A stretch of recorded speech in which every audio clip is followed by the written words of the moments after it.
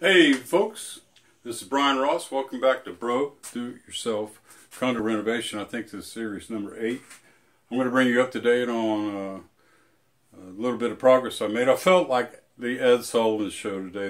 I can remember as a kid watching this guy with pool sticks, and he had white plates, and he was spinning plates on about 5 or 6 pool sticks. That's what I felt like today. I had so many when we got blood tests and had to take a couple hours rest, sleep, had to go shopping and get some crap for, this, that, and another piece of PVC, and, I mean, it's just a typical day in the life of a do-it-yourselfer. But the whole thing centered around getting the these boxes set up for line runs. So to that end, I really need to step back and look at this panel, the main. Okay, so the main, I figured out I had a couple of double stack 15 or 20 amp. I can't remember. I'd have to go check it out. It's a moot point at this venture. But I had a double stack 30 amp, and I got rid of that thing today. It's been bugging me ever since I've been using it. I don't know if he used it to back feed or if he used it to. I'm the one to put energy out to the garage through Romex 10.2 or 10.3, whatever it was I've got up there. But this thing here was piggybacked on a 30 amp breaker, and I said, that's going today. While I'm in this box, because I had to get in the box to drill this hole. I had to get in there to drill that hole to have access to because there was no knockout in that location. I wanted to go from here to here, and then of course there was one already here, and I drilled a hole in here in this sub panel. So let me bring you close because I have something to show you. It was disturbing to say the least, and there again, it's just a deal where God must have been smiling on me because it could have been a big deal. This is the 30 amp fuse. You see this red and black, and of course there's a white and ground. That runs the dryer. Okay, that was the breaker that was servicing the double stack, the piggybacked line that fed out and came out and was hooked up here. You can see back here and down here, and I don't know, back in the day they must have had a technique where they twirled these or braided them or something, because I haven't had one stinking line that has come straight from a service entry. And down here you can see they're all twirled around and intertwined, and I don't know what that's all about. I guess that's the way they made them look neat back in the day, but I'll tell you what, it's a pain in the ass crack to deal with that. I hijacked this other line just for temporary movement, man, because I had a double stack here and I wanted to make a room here for the 125 amp. But I have to get back to this point here. You can see this. I don't know if you can see it or not. I'm going to try to bring you in, and since I can't see the camera, I'm going to try to bring you in. You can see that? I don't know if you can see it or not. Watch me stick it. I don't know if you're getting that or not, but my point is that's right off of this 30 amp, that linear. That's been arced to the point of, I don't know if it's one arc. It looks like it might have been a single arc. I know it had it break on me one time, and that could have been the time. But I'll tell you what, the whole house could have gone up, The whole damn place could have, the whole show could have been over. That's what happens when you do things the wrong way. That's why these insurance companies are so anal about having disconnects and ground fault and GFCI and all kinds of regulations. It's because of idiot moves like that. And when my lights were dimming upstairs, I didn't have the wherewithal or electric know-how to come down and see if there was something double stacked. I knew now, But there again, I was just blessed that the whole damn thing didn't go up, That's why they've got the breakers, But for crying out loud, it would have taken a hell of a flash. I mean, a hell of a flash and a long flash to burn those lines like that. So anyway, that's done. Don't have to worry about that anymore. I've got a 30 amp fuse or breaker here that I'm going to do it legal. I'm going to drop this Romex.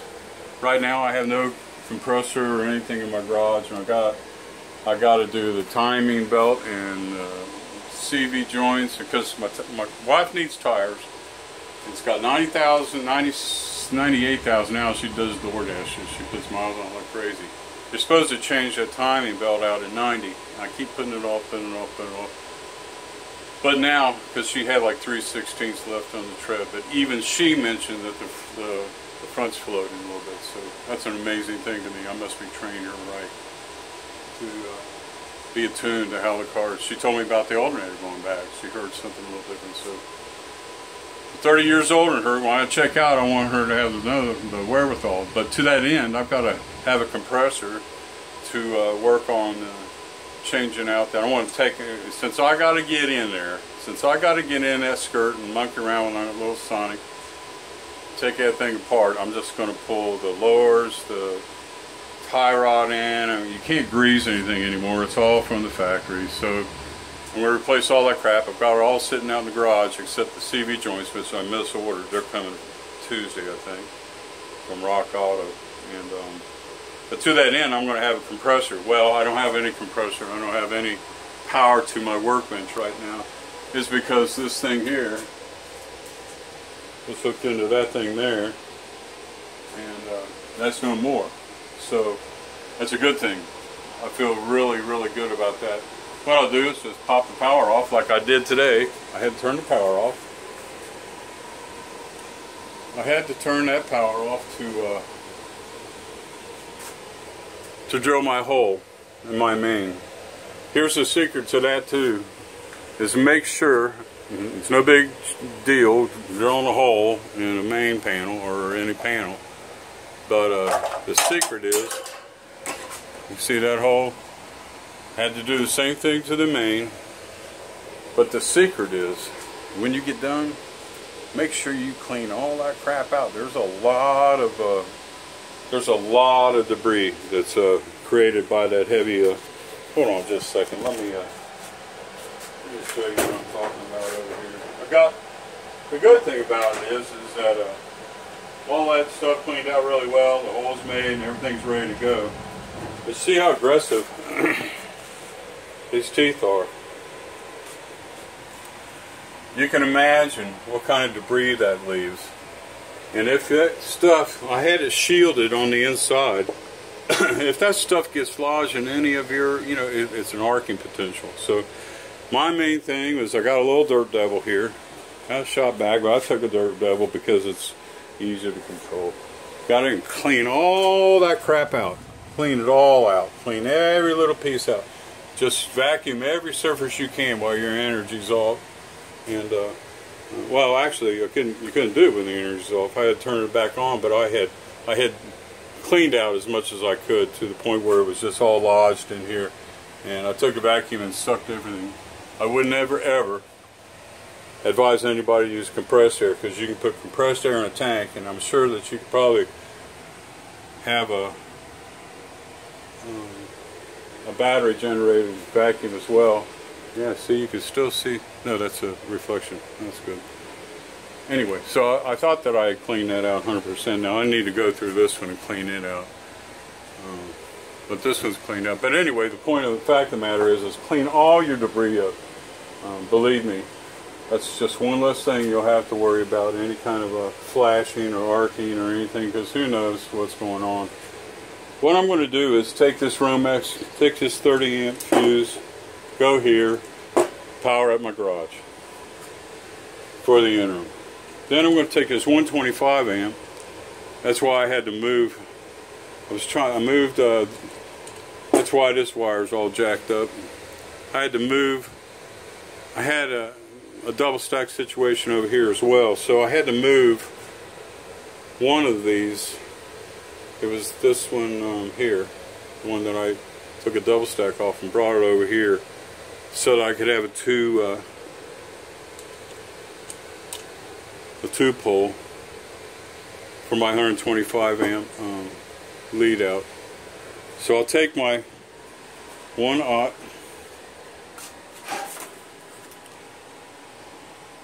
Take this heavy S gauge wire, 1/0, and I'll do a red, black, white from here to my 125 here. Yep. And that'll branch off and bring it over through to my 125 here. Then what I'll do is probably do a service entry type or a pop. I've got 1 gauge or 2 gauge going to my garage, so I've got a 125 amp that's on its way from is that right? I think that I've got a 125 amp coming from no, I've got 2 125 amp Siemens. So it's going to be off this 200 amp panel. It's going to be 125 to the 125. This was originally 100 to 100 to 60 amp, and I went to Generator Bible. They haven't got back to me. I want to figure out whether I can use the 50 and the 30 off of my generator. But in any event, I want to have the capacity. So I got the 125 to the 125 to the 125 to the 125. So at least I'll have an open gate. And to that end, when the generator switch, I'm hoping that I'll be able to put 100 or an 80 or whatever it is from the generator into things I want to run. Like I'm really considering, I need to go figure out how much of the heating system I need to have, like the air handler. I know I have to have that, and do I need the air conditioner? Do I need to have, does that air conditioner, does that mean that it's running my condenser? Or the air handler, is that running my condenser?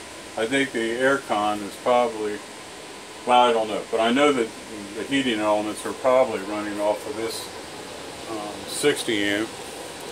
So I don't know how any of that works yet. But to that end, I don't know if I can move that and have the capacity or not, but I know a lot of this other stuff is going to open up a lot of room, because I'm going to heat the floor somewhere. I know I'm going to put a sauna upstairs, change out the master bedroom. Not as worried about lights as I am about the sauna. You know, it's going to be another 30 or 50 amps. So in any event, I have the capacity now. So I'm going to run that cable, and then I'm going to have to have an opening here for my generator to come in and hook into the 60 amp, and then my manual switch will be there. So everything is coming on all right. I'm forgetting something, and I can't remember what it was. I thought that I had to put another tunnel here. I'll have to figure that out, but now I'm starting to get long-winded. I've got this ground wire, and that's another thing too, is I know that this has got to be, the ground's got to be bonded, but I think I still have to run a ground wire to here, and then a ground wire to here, and I'm almost 99% sure that I've got to run my ground wire out to my sub panel through the Schedule 80, and then I'm going to take outside. So everything's coming together. It's all little bits, drips and drabs, but I think it's going to be okay. Everything seems to be working. I'm glad I got all that electric straightened out.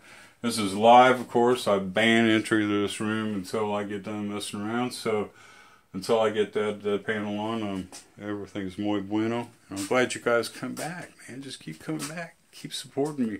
Help me out. I know I don't have that many viewers. I'm okay with that. But I'll tell you what, when I talk about it, it helps me figure out issues, because I'm not the smartest guy. I don't really have the acumen for any one thing in particular except mechanics, and I could probably do that in my sleep. This stuff here is learned by process. You know, it's just on the fly. Everything's on the fly. But I want it to look right. Oh, and you know what? The other day I told you that I used a masonry bit. I used a regular bit. I couldn't figure out where it was. It was here. It was on these. See how nasty that looks? That's what you get when you don't have a masonry bit, or when you don't have a Did I have the masonry? I don't think I did. Yeah, I did. I had the masonry bent because these are Tabcon screws, but I did not have a hammer drill. That was the issue.